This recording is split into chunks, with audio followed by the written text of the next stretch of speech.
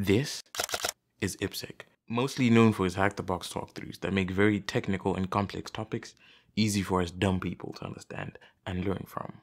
This is me, a noob that wants to be like IPSEC. Unlike the older generation of cybersecurity personnel, the problem we face today is information overload.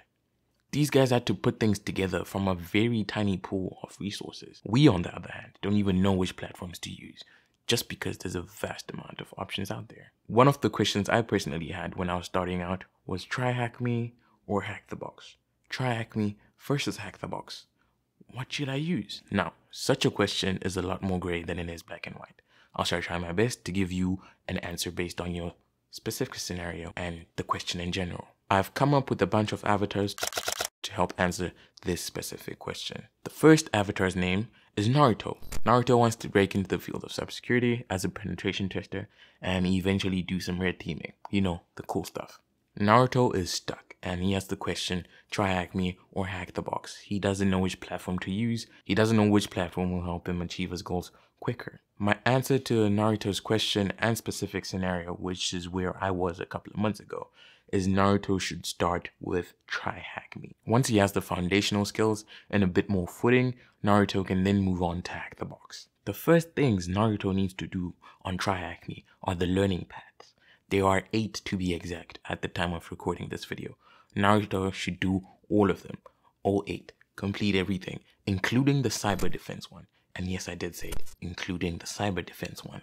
There's a lot that goes into penetration testing and hacking in general, and having the defensive skills and the defensive knowledge will help you become an overall better hacker in the long run. After completing all the learning paths on TryHackme, Naruto would have probably identified some of the things he liked. Scripting, maybe. Since Naruto now knows that he likes scripting and coding in general, he can scroll down to the modules section. In the modules section of TryHackme, Naruto can find specific information about the things he likes.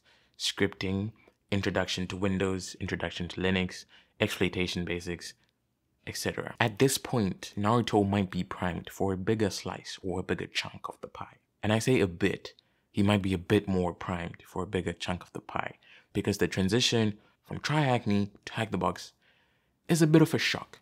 Despite having write-ups and video walkthroughs of all the machines, well, all the retired machines on the platform, the mental and technical hurdle are hard to get past as compared to TryHackme. At this point, when Naruto starts doing Hackthebox machines, he's gonna bump around a lot. And if he hasn't seen something specific to that one machine he's trying to hack into, he's probably not gonna be able to solve it. Well, not without help at least. This is because hacking and penetration testing and these CTF type machines are an experience game in general. And the more you do it, like everything else, you get better at it. One thing I would like to note though, is that the experience comes faster if you have a solid foundation. So don't skip over those learning paths on TryHackme like I did. I was dumb. Don't be dumb like me. All this being said, we now have a specific answer to Naruto's scenario.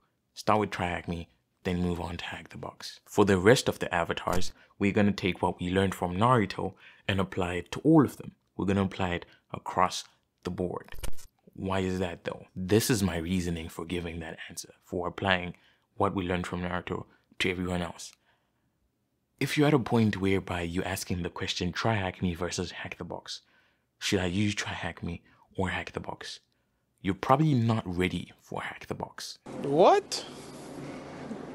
Bro, what are you talking about, man? That is a bit of a hot take, but it's my opinion nonetheless. I say this because people use Hackthebox for specific things most of the time. To get better at a certain CTF category, for the pro labs, competing for first blood to gain rep and clout, doing the TJNR list for prep for the OSCP, etc. So if you find yourself asking this question, TryHackme or Hackthebox, go back to TryHackme. Do as much as you can on TryHackme. Go through the learning paths, the modules, various rooms. Learn what you like and what you don't like. And at some point, you'll be able to leverage Hackthebox in your pursuit of your cybersecurity career, which is a lot more beneficial than just bumping out between both platforms, not knowing what you like, learning random stuff, and not focusing on one specific area, which you should do. Focus on one specific area, get good at it, and then you can learn other things and branch out. At this point in my life, I am preparing for the OSCP, so I'm going to be using Hackthebox for OSCP prep, specifically for that. So if you want to check out how that's going, you can check out this playlist on OSCP preparation. If you're not into the OSCP, you might be into the PNPT, so you can check out this playlist and learn how I passed the PNPT. But apart from that, that is it from me. I hope your question is answered. See you in the next one. But until then, stay safe, don't get hacked, stay out of trouble. Peace.